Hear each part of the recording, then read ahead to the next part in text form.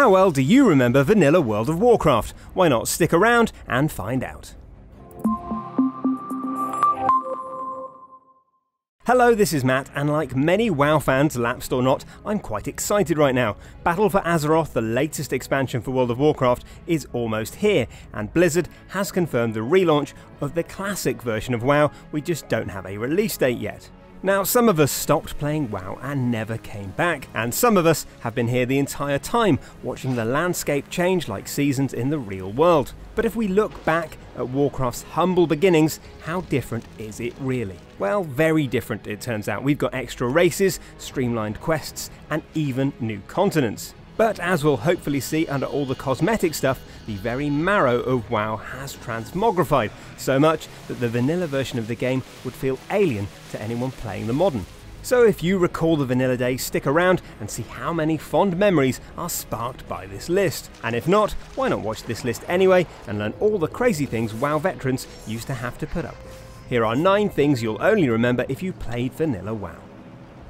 Let's start with an obvious one. Wherever you were, or however long you played, most of your time in vanilla World of Warcraft will have been spent running. Many of the areas were huge, especially the Barrens, which we'll talk about in a bit, and prior to patch 4.2.0, flight paths all had to be discovered before a player could use them. And worst of all, you didn't get your mount until level 40. Now, at the risk of sounding like an old man shouting at a cloud, back then it'd take weeks, even months to get there. But there was another problem as well. Learning to ride cost a fortune. Trainers would teach apprentice riding at level 40 for 100 gold, at the time a fair chunk of money. And then when you finally hit level 60, you had to pay again for the journeyman riding skill that would enable you to buy a swift mount, doubling your speed.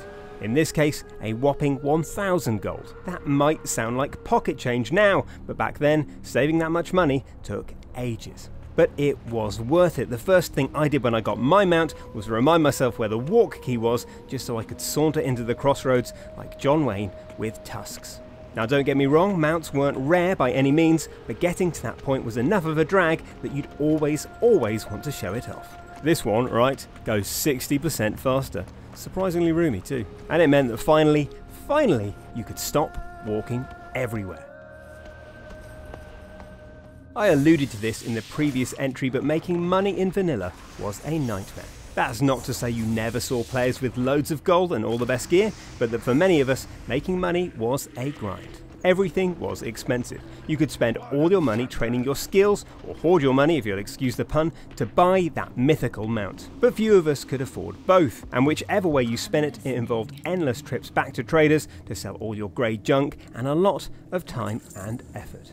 Now, if you played vanilla, you probably had your own genius scheme for making stacks of cash. For me, as an aspiring herbalist, I used to farm swift thistle to sell in the auction house, a herb used by rogues to make thistle tea, popular with high-level players who didn't have time to pick their own. But swift thistle doesn't have its own node, so this meant hours and hours of picking briarthorn and mage royal to find a randomly dropping herb. I also tried fishing for deviate fish in lush water oasis, or killing mobs in the Barrens in the vague hope that one would drop the recipe for savoury deviate delight, a dish that would often sell for loads in the auction house. Essentially, we were all like cereal shop pop-up hipsters, hoping our next crazy scheme would be the thing that led us to riches. So whether you were killing turtles in Hillsbrad in the hope they'd drop pearls, or murdering gorillas to game the heavy leather market on the auction house, we all had a scheme, and almost none of them worked. But at least we were all poor together.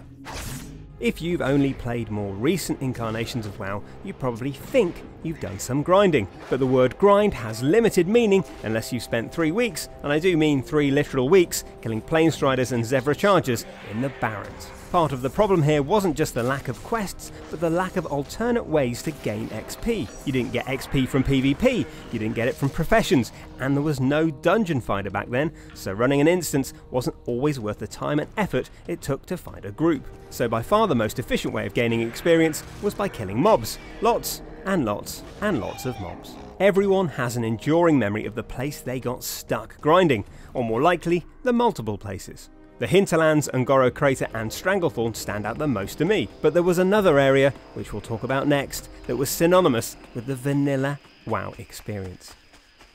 Almost every Horde player who experienced Vanilla WoW will remember the Barons, and more specifically, Barons Chat, an intoxicating open latrine of Chuck Norris jokes, banter, and lost noobs asking for directions. New troll here. Now I realise by including this I'm excluding a huge portion of people who never rolled a Horde character. I personally tried both, often ineffectually, because I don't want to live my life in a world where I can't be a dwarf and a troll pirate.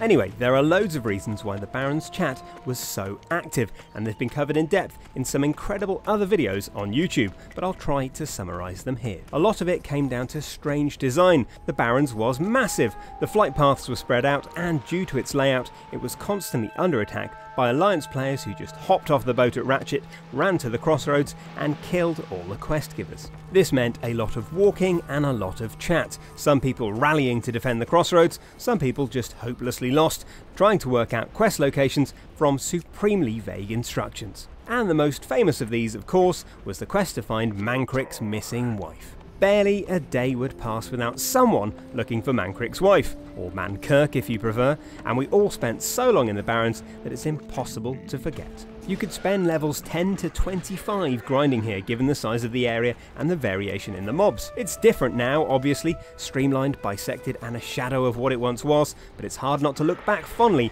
at this bizarre, slightly broken rite of passage for Horde players. For the Horde! Our next entry is more conceptual than the others, but it can be easily summed up as knowing nothing. Because back in Vanilla WoW, the default state was basically this.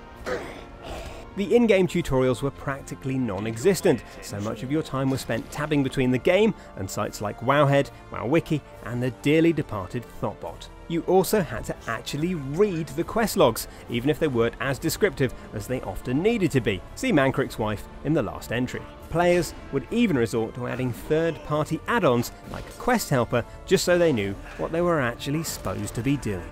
Your first 10 levels in WoW were usually a stumbling cocktail of getting lost, not knowing what anything did, and not knowing what anything was. These days, perhaps correctly, not knowing how to play the game is frowned upon, but back in Vanilla, it really was the default state.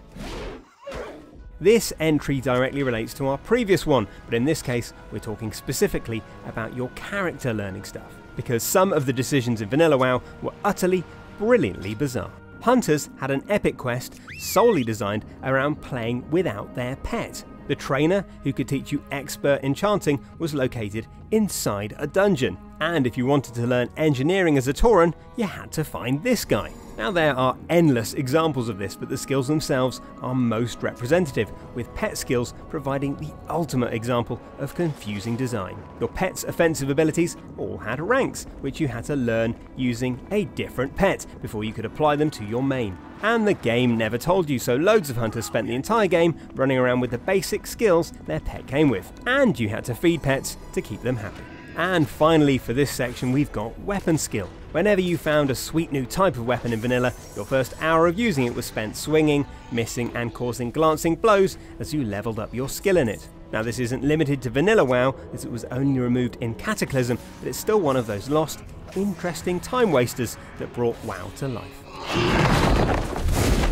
Next up, we've got the old school honour system. This was removed in patch 2.01 when Burning Crusade arrived, but it was one of my favourite things about Vanilla WoW. By adding unlockable titles and gear, world PvP felt worthwhile. You could even lose honour by killing civilians from the opposite faction. I spent ages prowling Ashenvale looking for enemy players to kill before my friend Nathan and I moved to Duskwood and spent a month pretending to be highwaymen. I'd wait on the path as a stealthed rogue, he'd lurk in the forest as a spirit wolf, and we'd spend entire evenings ambushing Alliance players. It was pointless, annoying, and absolutely the best time I ever had playing WoW. During that time, we felt like part of the scenery in Duskwood, like a bogeyman tale Alliance mothers would tell their children to make them behave. Except, you know, we were rubbish. After that, we discovered the battlegrounds added in patch 1.5, and when 1.7 arrived, we moved to Arathi Basin and spent weeks grinding to unlock ranks. And it's to my eternal shame and annoyance that I only got to Sergeant while my friend got to Senior Sergeant, not least because I'll never, ever be able to change it. Next, we've got a bit of a catch-all entry for all those little details that used to be in the game that made it feel more like a classic, immersive RPG. I'm talking about things like needing wood, flint and tinder to make a campfire, and how real it felt to sit around it cooking food and talking. And things like actually needing a fishing pole to fish. That's not to say that the removal of these things is necessarily a problem. The game is a lot simpler now. Hunters don't need to carry ammunition, rogues don't have bags overflowing with poison, and warlocks don't need to worry about soul shards and umpteen different types of magic stone. There were even reagents for certain spells, so if you jumped off Thunder Bluff without a feather, expecting to levitate, well, it would end like this. And yes, it was a complete pain to keep those things stocked up, and it led to a lot of busy work. But there was a richness to Vanilla WoW that came from this absurd attention to detail. Our bags might be emptier these days, but it's a thinner role-playing experience because of it. And there's one more thing that you may have forgotten, the actual World of Warcraft box itself. Now this was a thing of beauty, right down from the embossed text on the top to the satisfying scritch of opening the front, because yes, this is from a time when games came with their own Velcro. I've got vivid memories of excitedly installing the game from multiple discs, one of which inevitably is now missing, not that you'd ever need it, and leafing through that chunky manual during the agonising wait for it to install. I knew nothing about the game at the time, and truthfully, it took me months to get even a limited grasp of it. Just look at it, how could you not want to play that? Why, I will enter the World of Warcraft. Thank you for asking. Now I realise that this is like 50 different things rather than 9, and that's even without all the other stuff I could mention. Paladins and shamans being faction specific, unlinked fight paths, melee hunters, Azara being completely empty, and so on. And it's not necessarily that WoW was better back then, more that there's a wonky charm to the vanilla game, like a happy dog with a wheel replacing its lost leg. So maybe it's not that we missed this stuff, the game was almost certainly worse than it is now, but more that it reminds us of that first rush of excitement, the discovery and the magic, that newbie, wide-eyed wonder at a world that seemed completely unfamiliar. And even when the vanilla re-release does arrive, it'll never be quite the same again. And that's it. Thank you very much for watching. Please share your most treasured WoW memories in the comments below, give us a like if this brought back any memories, and subscribe to Logitech G for more weekly shows, features and gameplay.